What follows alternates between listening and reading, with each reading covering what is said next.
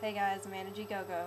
I'm going to be doing a quick tutorial for you on how to resize an oversized t-shirt. So that way it's actually wearable and it's not one of those that just sits in your closet forever and you have no use for it. To start off, these are three of my favorite methods. There's several different methods, but these are my three favorite methods of resizing a shirt. I'm only going to go over one in this video for time's sake, so it's not like a 20-minute video. But the first method is if you have a dress form like this one in my background, you can actually just put the shirt inside out over the dress form and just pin around it, around the shape, so that way it's, you know, the size you want, and then just, you know, cut it, and then you can pull it off, because it's jersey fabric. If it's a t-shirt, it stretches. You can pull it off and just run it through your sewing machine.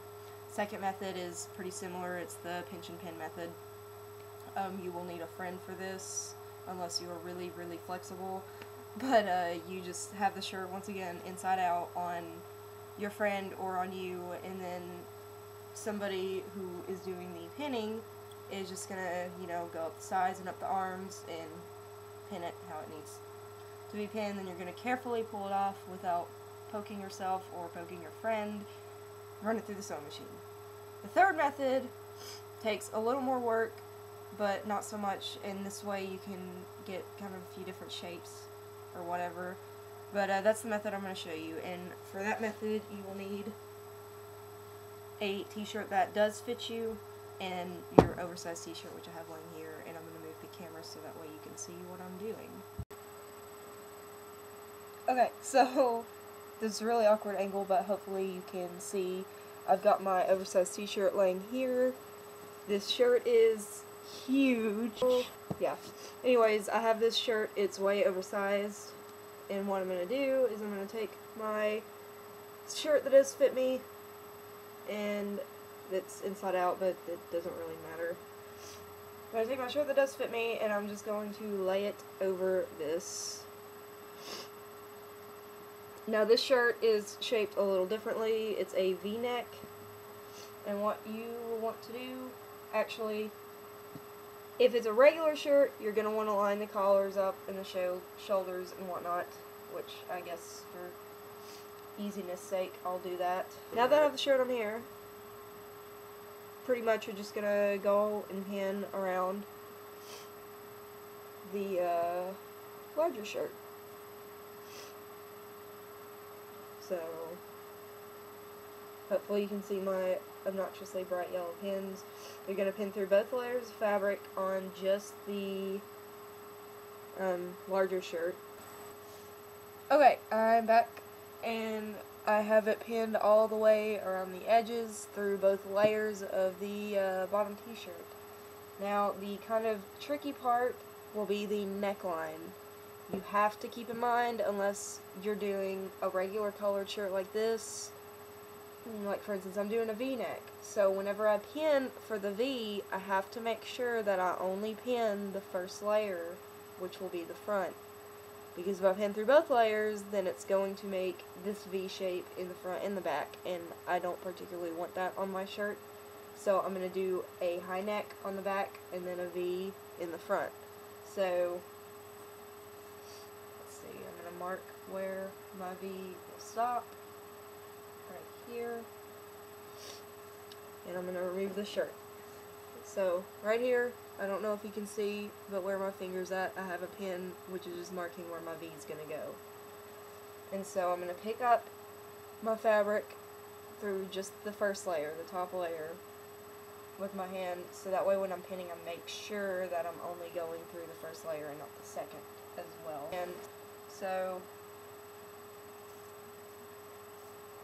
when I'm cutting around this V, once again, only through the first layer. And I'm leaving a little bit of space so that way I can do a hem. Since it's a t-shirt, you don't have to do a hem because this material will roll up on itself and it looks fine, you know, as a raw edge. But if you want a more finished look, then you can do a hem. For the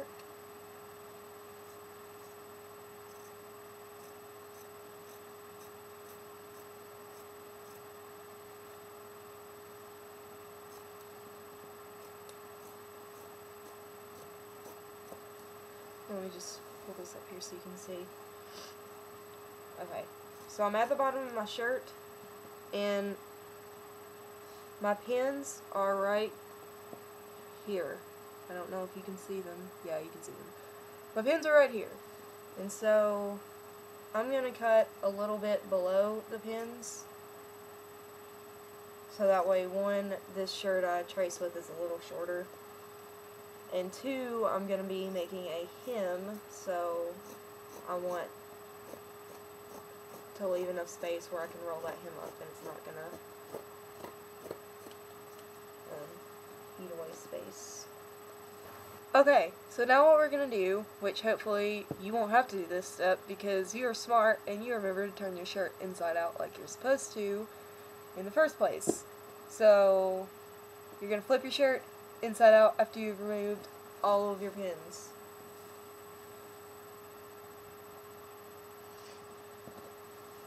Okay, so my shirt is now inside out. And then you're just going to go through and place your pins back where they were.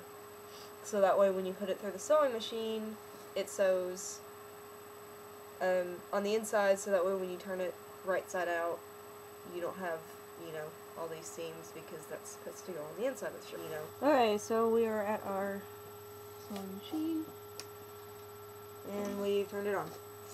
Okay, since this is a jersey stretchy material, you are going to want to set your machine to a zigzag stitch, because if you do a straight stitch, it's going to make your material kind of bunch up, and it'll look like crap. I know this from experience because I have done this several times before. Bunching my material up by using a straight stitch because I'm too lazy to push the two buttons to switch to a zigzag. But anyways, you can actually do this on a serger as well. I have a serger sitting next to my sewing machine, but I do not have it threaded up and whatnot, and I really don't feel like grabbing my guide out to remember how to rethread it because I'm new to sergers. But sergers will give it a more finished look, and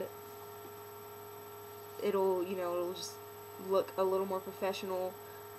But how many people are going to be turn your shirt inside out and looking at the seam work other than maybe another seamstress? So sewing machine will work in this case. Just do a zigzag stitch.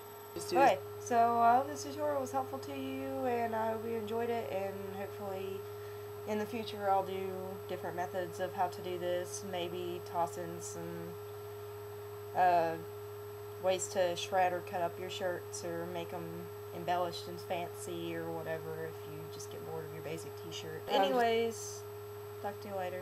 See y'all. So now that you've done all the